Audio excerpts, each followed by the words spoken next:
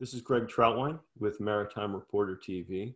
We're here today with Joost van Rie and Morten Olsen. Joost is with CLIA and Morten Olsen is with Marlink.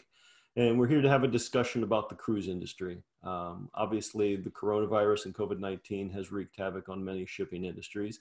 I think arguably the cruise industry more than most. So Joost, just to start things off, obviously, this situation is fluid. It's changing daily. It's changing rapidly. I think just yesterday, Carnival came out and said they plan to restart operations in August. I know that Norwegian Cruise Lines also came out and said that they had questions about their viability as an ongoing concern. I don't want you to comment on specific companies, but what I want you to do just to start us off is to give us an overview of the industry today as you see it. Well, Greg, hi, good morning to you. Thanks, first of all, for having me here. Yeah, it's correct. You know, our member cruise lines, they voluntarily suspended worldwide operations a while ago.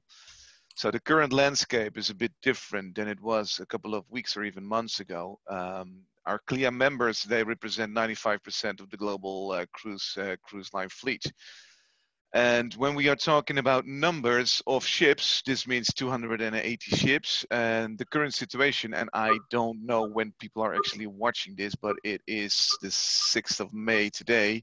And at the moment, we have about 117 ships, so 117 ships in port. They are not operating, obviously. We got 62 ships at the anchorage, also not operating, and 95 ships repositioning. Repositioning meaning also not operating, so no guests on board. They're going from one place to another. Sometimes they also have crew on board, so we reposition crew from one way to the other back home. For instance, to the Philippines. As you know, airspace got closed, airports got closed, but we had a lot of Filipinian, Indonesian, Indian seafarers, and they couldn't go on board planes anymore. So what our members done is we made ships available and we sailed them back home. So those ships are also still on their way. That's an ongoing process still today. I'm based in Rotterdam, and today we got a ship in Rotterdam as well. Regal Princess is bringing 1,000 Holland America Line Group crew members back home. So that's also part of those 95 ships which are repositioning. Okay, very good. Morten, would you like to, and again, I'll just segue, I'll edit this out. Would you like to go into the importance of crew communications, or do you want me to wait until the end? No, we can talk a bit about that. I think, yeah, starting off, again, Greg, thank you for organizing this discussion. And I think what we see as well, which is very much in line with what Joost and CLIA is that any plans that they had in the past for where to communicate, from where, for what purpose, has changed, obviously. So I think what has been really key for us is to be able to be flexible, to continue to support crew communications and the operational requirements, and at the same time being able to port bandwidth around so that the vessels in use for bringing, for instance, crew back in a safe manner is fully loaded, while the vessels that are in port and at anchorage can maintain some services to be able to support the crew, which has a higher need for communication back home now than what they used to have in the past with all the uncertainty around the COVID-19 virus. So we see very much the impact of what Joost is describing also on communications. Okay. Excellent. So Joost, obviously before, when we were coming out of 2019, the cruise market was as hot as any market in shipping. The order books were filled. Can we just look from the order book perspective? Obviously, there are a lot of ships on order. Do you care to share some insights on where that stands today as far as cancellations or pushing them out a little further into the future? Yeah, there were a total of around 107 ships on the order book, and I'm happy to say that there still are around 107 ships at the order book. I speak to let's say the three big main yards who build cruise ships. They're all in Europe. I speak to them regularly, and so far they haven't got any cancellations, as far as I know. And I spoke to to one yard this morning, and they confirmed that too. So no cancellations yet. However, they are trying to stretch the current order book. So, for instance, if they normally deliver 3 ships per year, they now want to make that a little bit less. And that's in the advantage of the cruise line, because they don't necessarily need the capacity at the moment, but it's also in the benefit of the shipyard, obviously, because they are limited in capacity, etc. as well. It goes without saying that the yards, they have outstanding contacts with their customers, with the cruise lines, so that's all on mutual agreements, and it appears to work out well. So again, so far no cancellations, but they are trying to stretch the order book. Okay, awesome. May I insert an additional question there, maybe just a little bit, because I'm talking to a couple of them, and I'm hearing exactly the same as you say. They are a bit helped as well with the fact that some of the shipyard has been closed for a period, so that kind of delays a bit the delivery, which I think is in line with what they want. But I'm also hearing that perhaps some of the planned refitting of the older ships may not take place, and as a result, some of the more older vessels may eventually be scrapped earlier or be taken out of service earlier than anticipated. So the total capacity in the market may not be growing as much as anticipated with the very strong order book. That's correct. That's correct. I can confirm that. And we don't look at it as an industry association at an individual level, but as in the bigger picture, it is indeed true that people are looking earlier to, shall we do this refit, yes or no, than to cancel new orders. And maybe that the ship can be scrapped, maybe they can be used for other purposes, being, for instance, I don't know, you can think about 100 things, refugee ships, I don't know, but anyway, that will change a bit because of this crisis. Yeah, that's correct. Okay. So, obviously, and I don't need to tell you this, Joost, the cruise industry has impacts far beyond the ships and the shipyards. The economic impact to the ports, to the merchandisers, to the entire web of companies that serve the cruise industry, I'm sure is tremendous. Do you have a specific number, or can you give me a little guidance on the cumulative economic impact that you're seeing from this event to date? Yeah, well, unfortunately, the suspension of the cruise operations will have a pronounced economic impact of the global economy. The cruise industry generates more than 150 billion per year in global economic activity, and we support over 1.70 million jobs worldwide.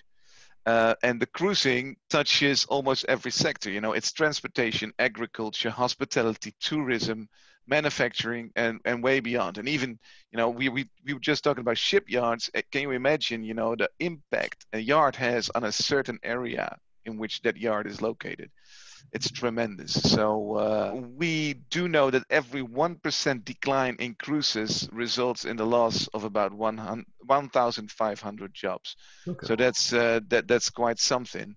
And also the value of the global cruise ship industry, as measured by extrapolating the share price of the publicly quoted operators, which is the most of our members are, has dropped by more than 70%, so 70% in the last 2 months, and that's equal to a loss in valuation of more than $50 billion. Wow. Yeah. So, Tor Morten, again, I'm going to segue in here if you'd like, but and if you'd like to wait till the end, you can do this. But Tor Morten, obviously, Marlink has a very big presence on the global cruise ship fleet. How has this impacted your side of the business? Well, for us, being a connectivity provider as our main focus, for sure, overnight, basically, every single cruise operator that we're together with as partners, they came back with requests to start reducing bandwidth, changing itineraries, moving stuff around. So for us, it's kind of like the industry almost stopped overnight. I think in average, right now, we are delivering somewhere around 1/5 of what we would do in a normal scenario in terms of internet capacity to the ships, right? Wow. But I think the importance for all of them to keep the crew satisfied and keeping the services running for the purpose of supporting the crew on board the ships is really key. And then I think the big question that we all have is, when will passengers start to come on board again and the service level picking up? But I find that for the most important parameter for them has been flexibility. I think, yes, Carnival now says 1st of August for start of their seasons with a few vessels in the Gulf of Mexico area or in the Caribbean. But when will the market really come back? And I think we don't know that, and I for sure think the cruise liners don't know that. So it's all about preparing for the rebound and also ensuring a maximum level of flexibility to be able to support either an extended period of the downturn as we see right now, or hopefully a more rapid return in H2 this year to normal operation. Okay. So that for us has been really key in all our discussions. And then of course bringing commercial relief as a result of that. Okay. Yeah, and to add to that, please, Greg. I can only confirm what Morten just said, and because there is still crew on board of the ships. I was just talking about our members repatriating crew back home. Normally, there's sometimes a couple of thousand crew members on board, and the vast majority of those crew members are not needed on board anymore, being hotel operations, etc., etc. However, if the ships are in a port or at the anchorage, they still need a lot of technical crew. So depending on the size of the vessel, there are still very often between 300 and 500 crew members still on board. Mm-hmm. So that's way more than an average cargo ship. So 300-500 people, and it's mainly in order to keep on maintaining the systems. Because if you put your ship only with a skeleton crew, let's say 30 people, you don't have the workforce to keep your systems maintained. And if you want to bring them back into service after a few weeks or maybe even months, we don't know, then you have a real problem. Yeah, so still, and the crew, which is still on board, for them, connectivity is vital because they can't go home. They see and hear everything. They want to be in touch with their family and friends. So it's of utmost importance that the connectivity is there. Excellent.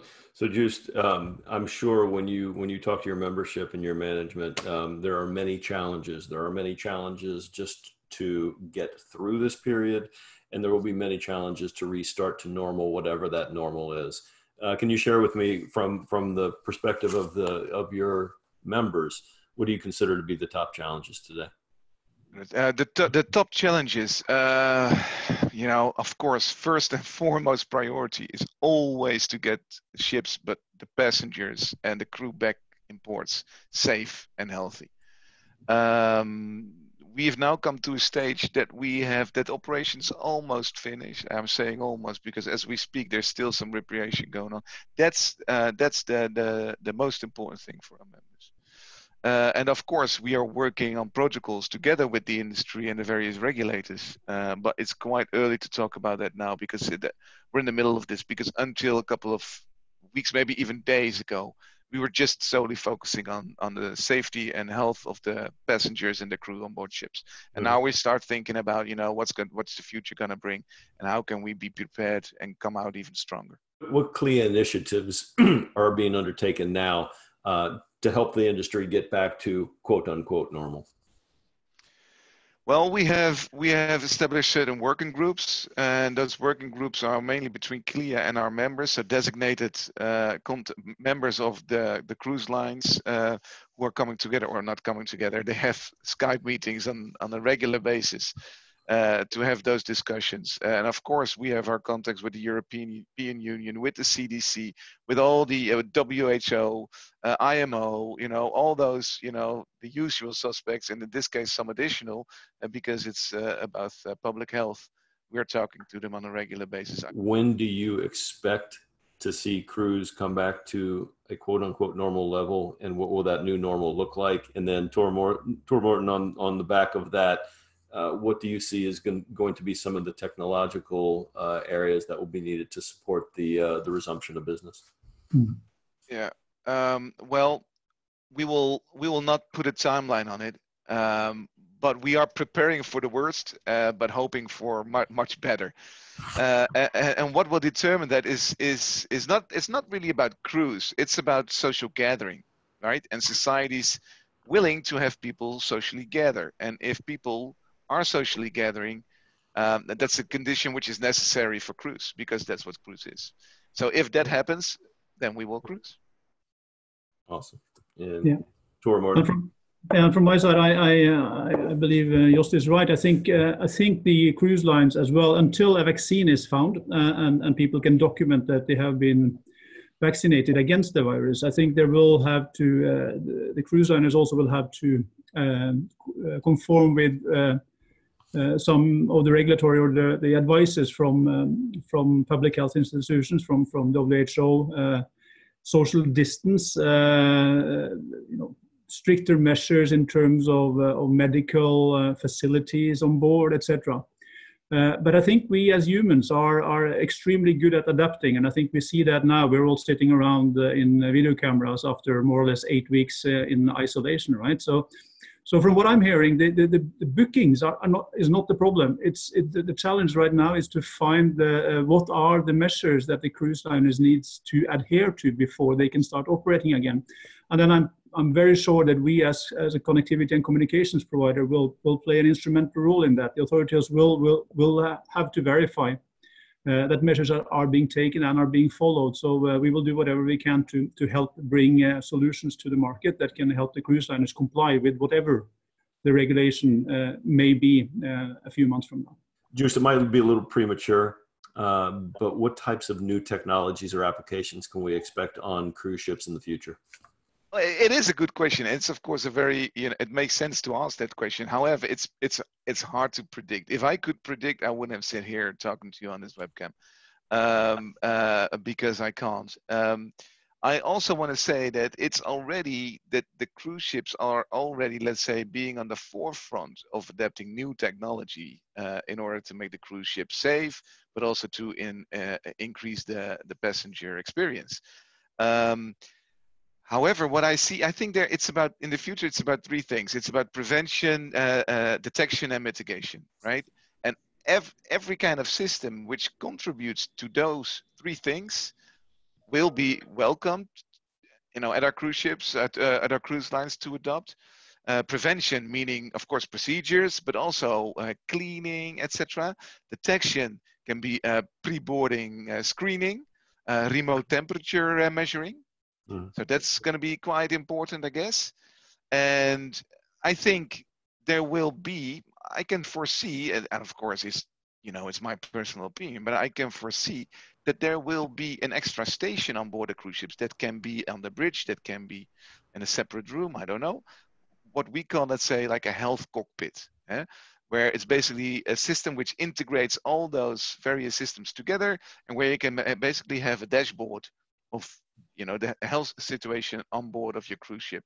And if you see something happening or breaking out or whatever, then you can go to the mitigation process where you might have quarantine areas on board of ships. I don't know. Well, Tor, Morten, obviously Marlink and the entire the entire connectivity community is an enabler of many of the technologies. And I've read a lot of different projections, not just for the cruise industry, but for maritime in general, about how this situation is going to fast track a lot of digitalization initiatives. When you look at the cruise industry and project on what their needs are going to be, how do you see this impacting your business? As a communication provider, needs to enable that.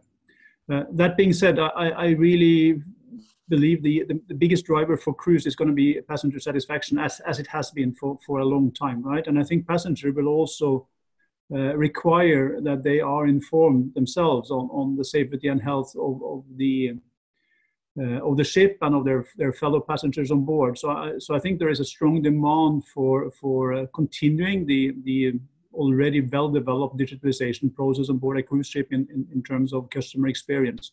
It's just that I believe authorities and ports will also want to tap into those data to ensure that the ship is healthy before they let the passenger on shore. So cruise is very much advanced. If I look at some of the other markets, Greg, I think what we see in merchant, for instance, is both telemedicine, remote IT, those type of applications are picking up a lot of interest. Cyber as another one.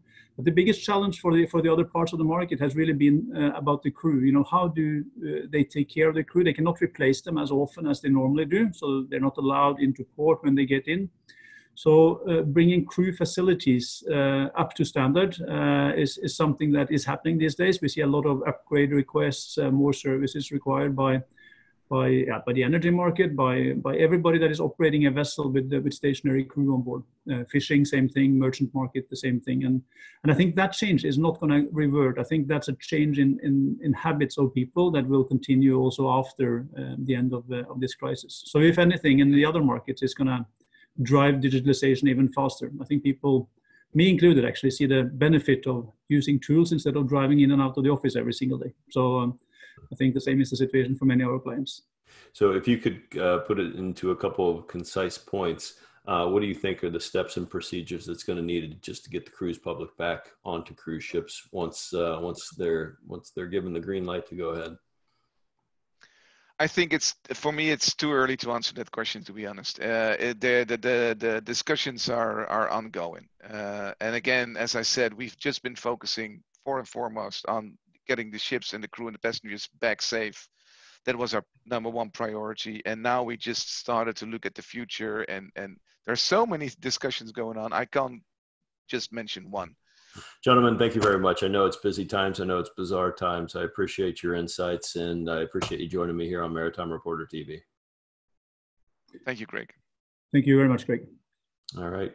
This is Greg Trautwein with Maritime Reporter TV.